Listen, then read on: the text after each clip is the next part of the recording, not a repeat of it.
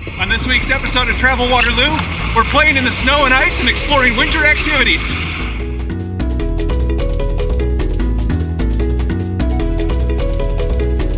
While school was out for the holidays, Zay, my daughters, and I headed out to find the best places in Waterloo for cold weather activities. Our first stop was Young Arena for lunch skate.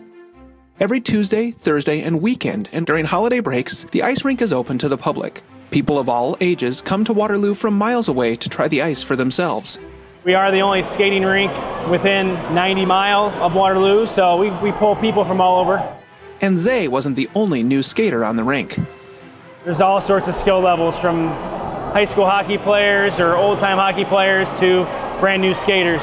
Getting people exposed to skating is where they usually start, is here on the public skate session, and then they try to advance themselves, whether it's youth hockey or the figure skating club, or even the Warriors. You're still nervous.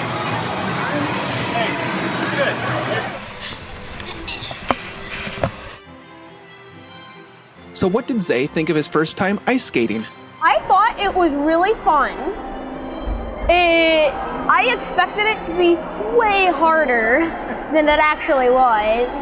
And this might even be easier than roller skating. Do you think you're going to come again? Did you have fun? Definitely.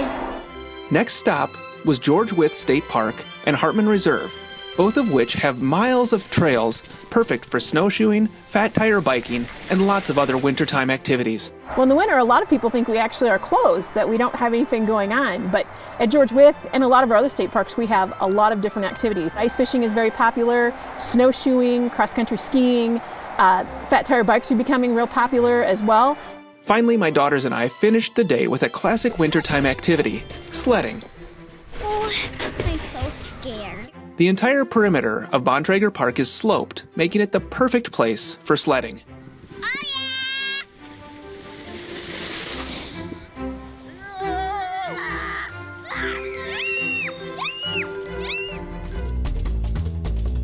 For more information about the places we saw today, check out the Travel Waterloo blog at the award-winning travelwaterloo.com. And visit our YouTube channel for a look at past episodes and travel ideas.